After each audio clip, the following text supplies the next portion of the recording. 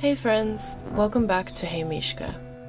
If you watched my April vlog, you probably won't be surprised that I'm starting this one in the yard. In early May, our space was finally looking lush and started to turn into this tiny little oasis I've been hoping for.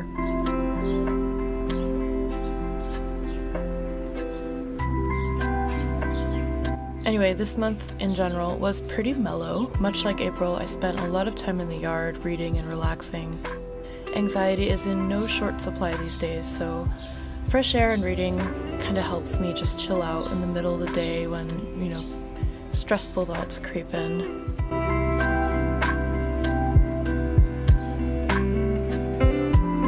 I sat down to sort out my newly acquired beads so I could start making bracelets with them. This was a bit of a silly, tedious process, but honestly, I found it very therapeutic. I love sorting craft supplies. And it kind of reminded me that during fashion school, I had an internship. One of my tasks was sorting piles of buttons in the design room, and you might think that sounds like a punishment, but I actually loved it.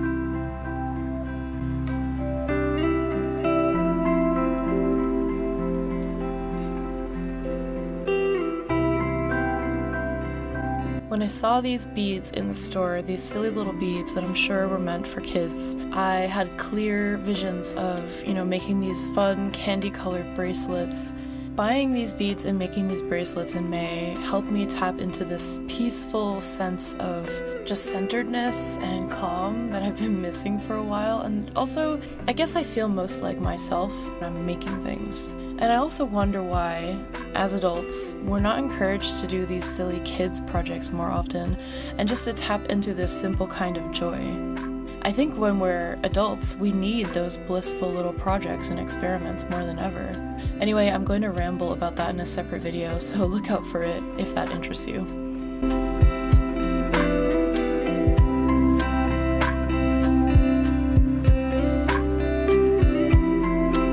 I think starting May off on a creative note just sort of set the mood for the whole month. And as always, I kicked off the month with the intention of being more organized and getting more done than last month.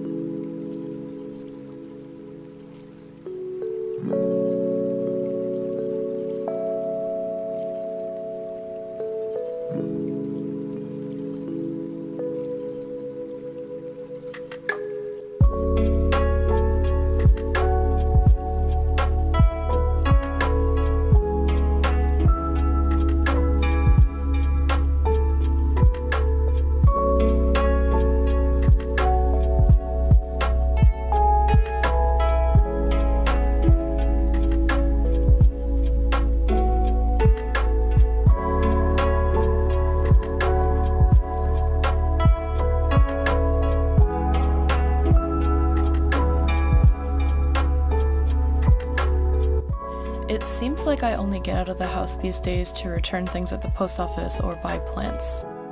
I'm slowly trying to return to some semblance of real life. But to be honest, I don't feel mentally ready to go out and do things.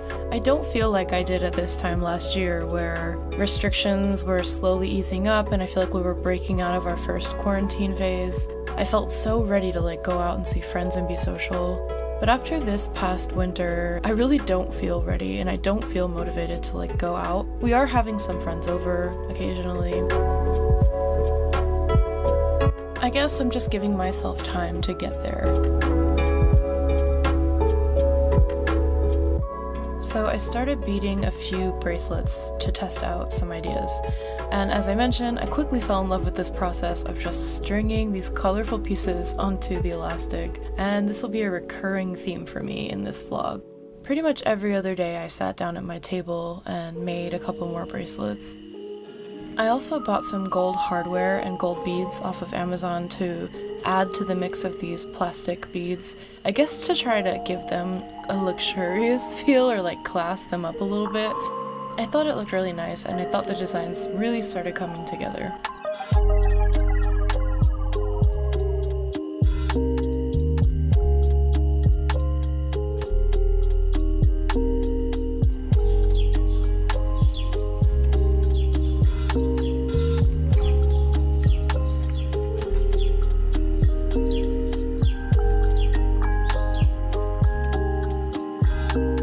My parents took a trip to see us and brought my sewing supplies from the Hudson Valley. Now, since fashion school, I've had various attempts to sew little collections or grow little independent brands on Etsy, but even without a focused goal, I just really love sewing. I love making clothes. I love all kinds of DIY, but sewing and fashion was my first, I guess, really passionate love. So setting up my sewing room was just a cathartic experience. Even though it made my little studio more crowded because I had to add some extra shelving, I didn't care at all. I just felt like I finally felt like me. Kind of ties me to who I am, I guess.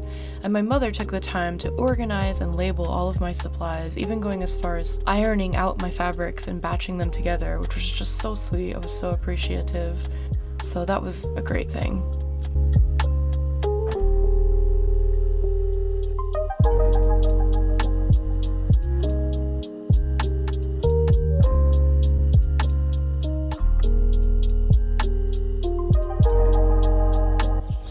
It was in mid-May that the yard really started looking gorgeous. The grass came in, it was growing quickly everywhere. I was watering it every day, sometimes twice a day, raking up fallen leaves. It just really became, I guess, my passion project. I was just feeling so proud of how we transformed it from a little corner of junk, basically, into this, you know, just pretty little tiny yard.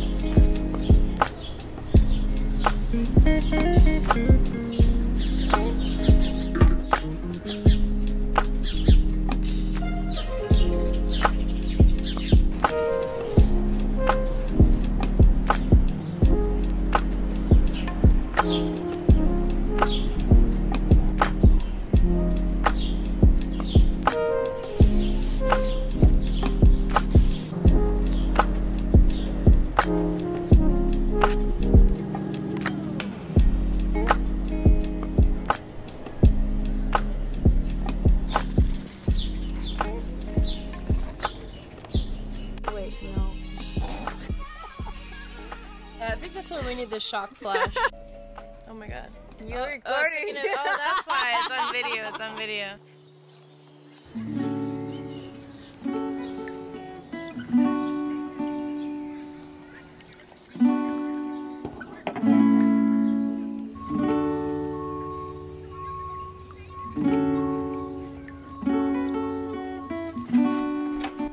After making a ton of these beaded bracelets and receiving some interest on social media, I decided to put them in my Etsy shop.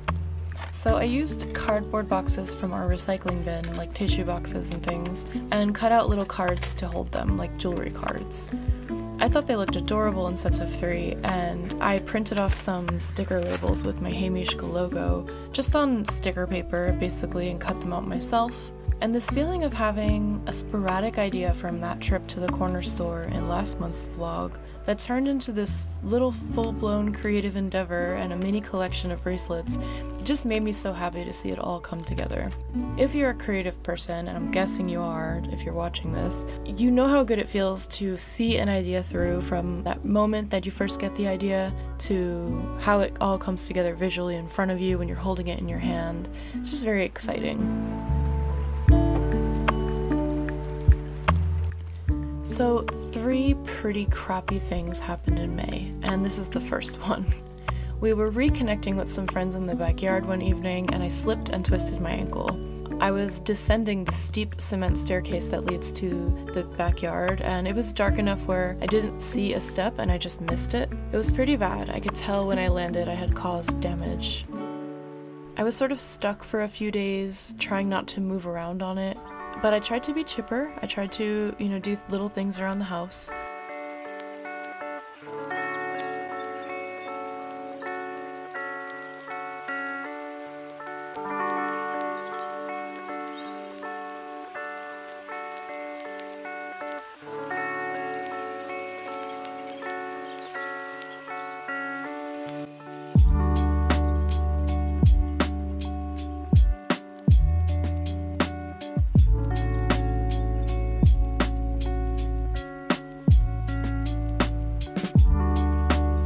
And a few days passed, I braved the stairs again to water the backyard, which brings us to the second crappy thing that happened in May. I found out that in the short absence from the yard, something highly upsetting happened.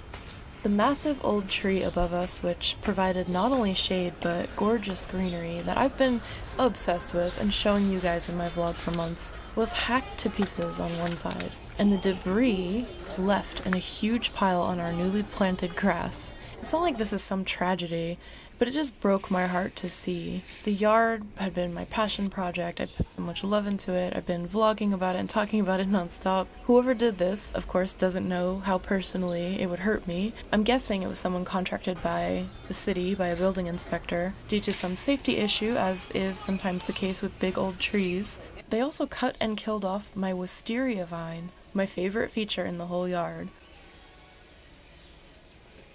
I don't know if I even have the words for how frustrating that little discovery was. I believe we are about to have our first summer storm. I mean, it's not summer, it's May, but it has been like 80 degrees and, of course, ridiculously warm for a couple of days. Today, a little bit cooler, but it seems like we're gonna get just a big old thunderstorm with high winds, and somebody's looking very serious about it. You guys know I love rain. We moved into this apartment during the rainy season last year, and now the rainy season is here. So we're coming up on the 1-year mark. What is life?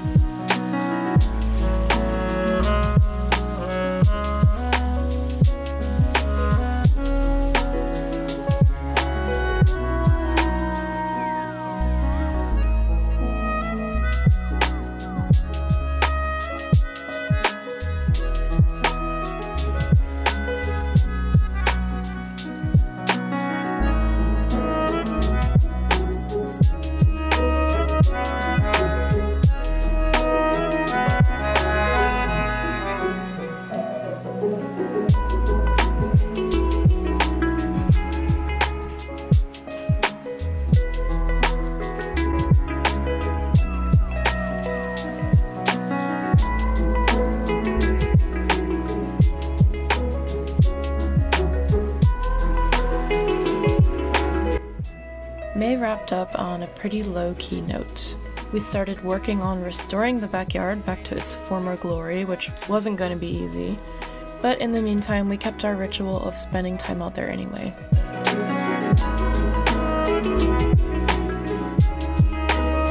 And finally, the third crappy thing that happened in May.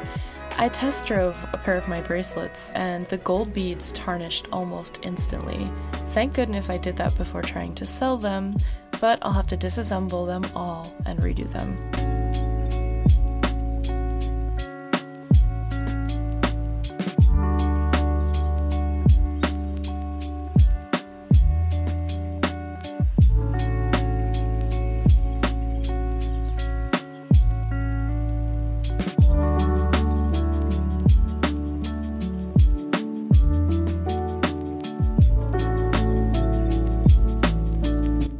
Thank you for hanging out with me this month. Remember to hit like and subscribe if you like my vlogs, and drop a comment to say hi. I love hearing from you guys. Stay safe, and I'll see you guys in the next video.